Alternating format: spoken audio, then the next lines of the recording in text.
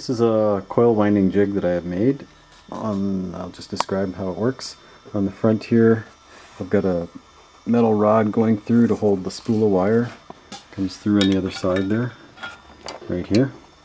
And there's a spool of 22 gauge wire. And here I have the head of a drill and the chuck. And there is a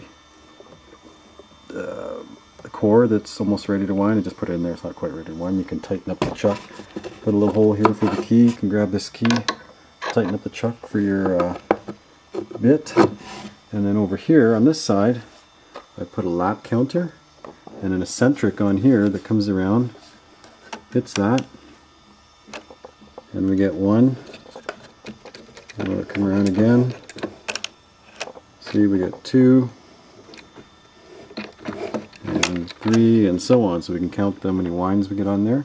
And this is an old sewing machine motor that I got hooked up to this, and just a belt onto here. And of course it's got a foot pedal, so I can just give this a little bit of a... There we go, hit my lap counter. And you get it going faster. That's about as fast as I do it when I'm winding.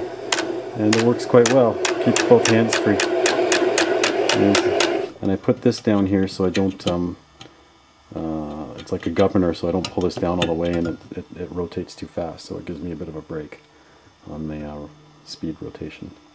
And then the lap counter, you can, there's 49 turns, you can just zero it when you want when you're done and start again with a new coil. So a very little simple device, cost me maybe 50 bucks in parts or whatever, and saves a bunch of time on your hands and makes things a little bit better, easier. That's it.